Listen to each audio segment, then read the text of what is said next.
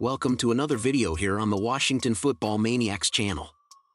If you haven't already, please consider subscribing to this channel, and when you do, hit the notification bell so that you will never miss another video release.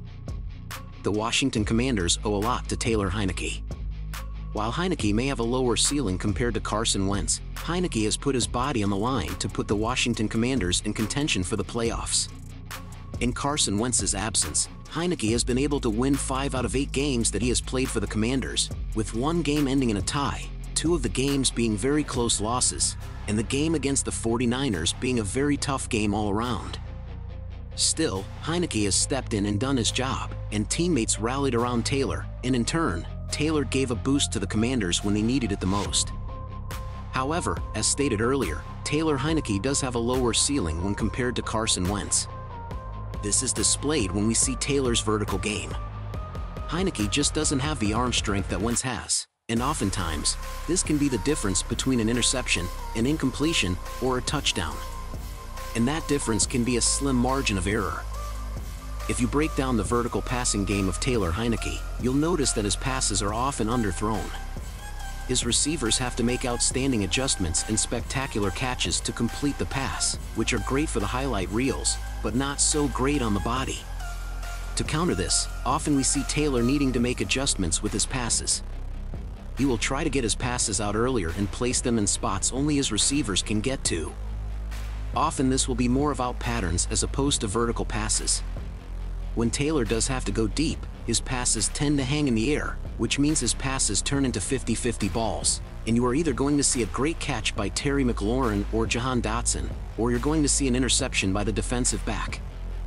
In many cases, we've seen big plays because of luck and the wide receiver making a break back to the ball, such as Terry McLaurin working himself loose at the last second to come back to a badly underthrown pass, or a pass thrown in triple coverage to Curtis Samuel, and it just so happens that a defender gets caught up with the official allowing Samuel a second to catch the pass.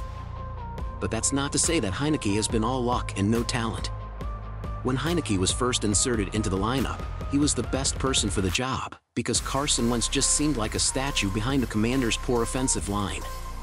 Heinicke had what it took to extend plays with his legs, and make the completions on the run. That is where Taylor excels in his game.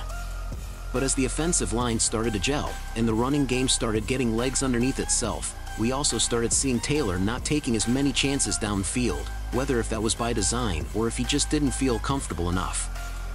In the end, Taylor was pretty banged up.